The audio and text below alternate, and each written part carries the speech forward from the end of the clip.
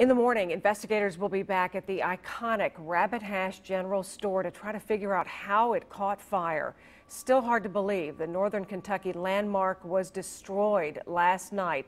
Firefighters from across Boone County raced to Rabbit Hash as soon as that fire was reported. You see the flames there. It was just too late. That building just engulfed in flames that could be seen from across the river in rising sun. This general store has been in existence since 1831.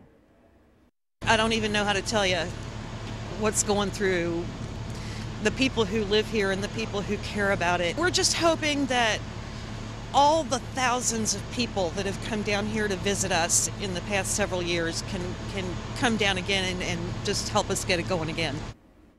Investigators do not suspect arson. It took 3 hours to put out those flames. And tonight, you heard her talking about restoring this landmark. $30,000 has already been donated to a GoFundMe account. The organizer is hoping to raise $250,000.